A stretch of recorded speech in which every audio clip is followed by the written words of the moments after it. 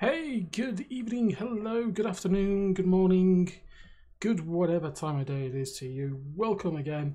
We are here in World of Warships and we have some work in progress ships to do some reviews on. So as always, the sign is up there. I'll get it right one of these days. Guys, welcome indeed. Just to give you all a quick heads up, okay, the ships that you see today are all work in progress. And since we're doing that, I think we better put the correct hat on. So bear with us while we switch hats. There we go. The hat is on. The earphones are on. There we go. Normal service has been resumed. Right then, so let's get started. We are down at tier 2. Here we are. This is the very first of the new French destroyers that you're going to get your hands on. So as you can see, this is the Ensign Gabolde. She's a tier 2. She's French. So what does that mean for us as players? Okay, well, first things first. Number 1. She has no smoke. And you can see she has a boost. She has damage control, but she has no smoke. That is a common theme you will see throughout all of the ships on the French line, so bear that in mind when you are playing her. Concealment wise, she has a good concealment of 5.8 before you add a captain.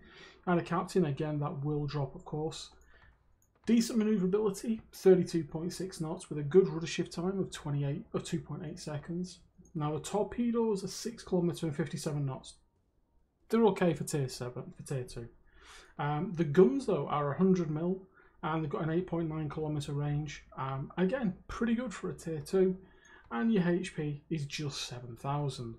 Now you can increase that if you go with the, if you add on the upgraded hull. That gives you an extra 600 HP. And you can get those guns out to 9.8 kilometers. Again, with the upgraded gunfire control. I'm running a couple of flags on her, speed boost, etc. The kind of flags you probably have lying about when you start with these ships.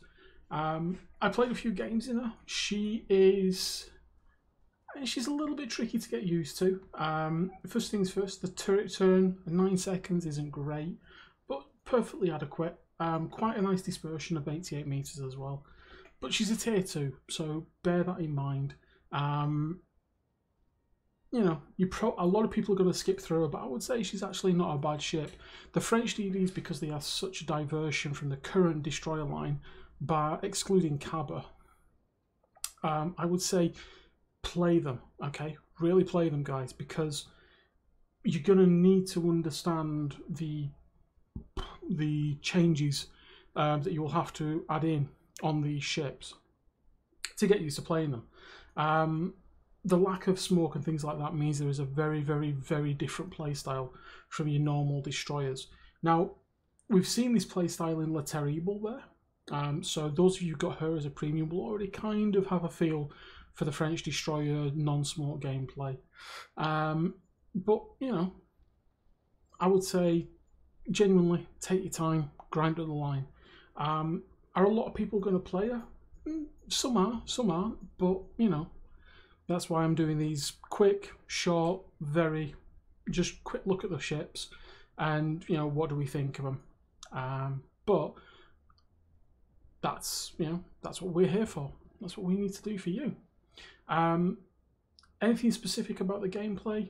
Run and gun. Just very, very, very Cabot style, run and gun. But remember, armor is... yeah,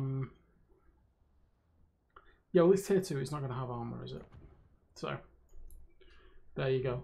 But it's a common theme throughout all the ships, as you'll see from my reviews as I go through. Anyway, that's been a hyper quick look at the ship for you guys. We are going to be back with another video. And in the next video, we're going to look at the next ship in the line. So, see you soon for that.